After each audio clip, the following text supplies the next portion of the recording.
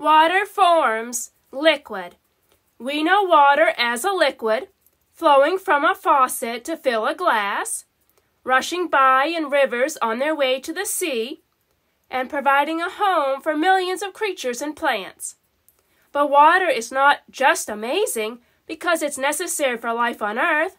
Water can take many forms beyond the liquid we drink every day. Clouds and fog don't look like liquids, but they are made of tiny droplets of water, so tiny they can float in the air. When the drops clump together and get too heavy to float, they fall from clouds as rain. Solid. When water is cooled way down to 32 degrees Fahrenheit, 0 degrees Celsius, it freezes into a solid.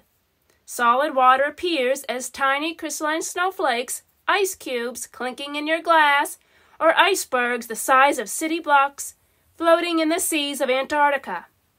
Water in the solid state can even fall from the sky in the form of hail as big as tennis balls and dent the roofs of cars. Gas. When water is heated, it turns into a gas called water vapor.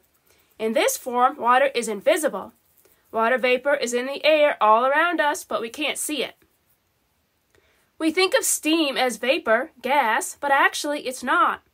Steam is a mist made of tiny droplets of hot water suspended in the air. That's what we see shooting out of the spout of a kettle or hovering over a bowl of soup. Water turns into vapor at room temperature too. Though this happens so slowly, we can't see it. This is how rain puddles on the sidewalk gradually disappear. The sun's warmth evaporates the liquid into gas. Not gas. Steam is actually tiny drops of hot water. Gas. This is what water vapor looks like. Nothing. It's invisible.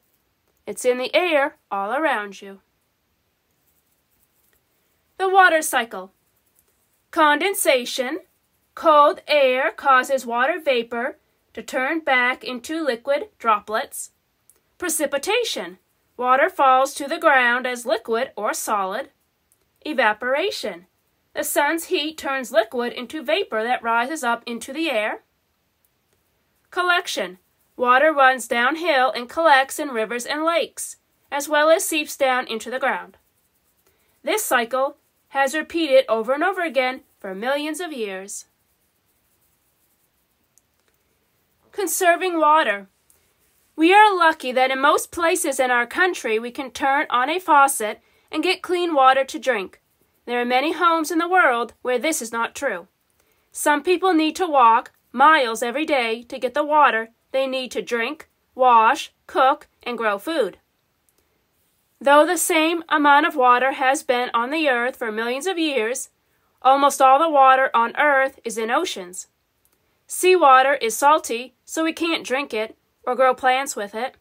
Fresh water, found in lakes, rivers, springs, or underground, the water we drink and use in daily life is only 3% of the water in the world. And 2% of that water is frozen in glaciers and the polar ice caps, so we can't use it.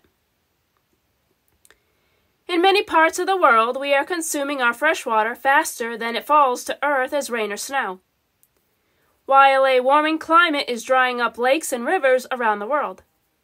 We need to use our freshwater supply carefully, especially in times of drought. If we don't, then all living things won't have the water needed for survival.